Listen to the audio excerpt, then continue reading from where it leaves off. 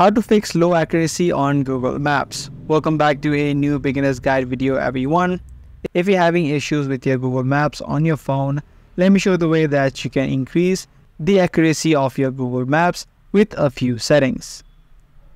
So what you need to do is, first of all, to increase the accuracy, you need to turn on your location.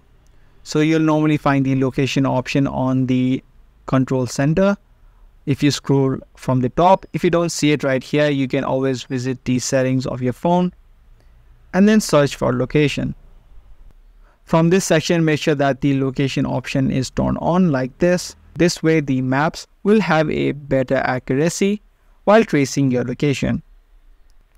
Once you do this step, the next thing that you can do is scroll down and you'll see the section called Google Location Accuracy.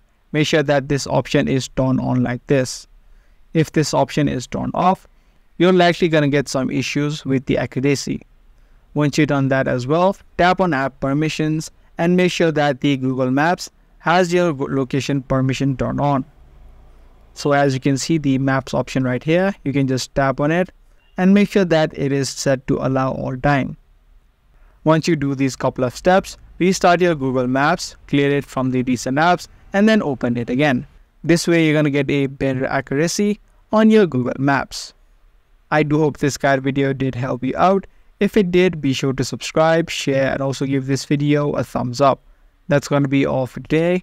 I'm going to see you guys in the next one.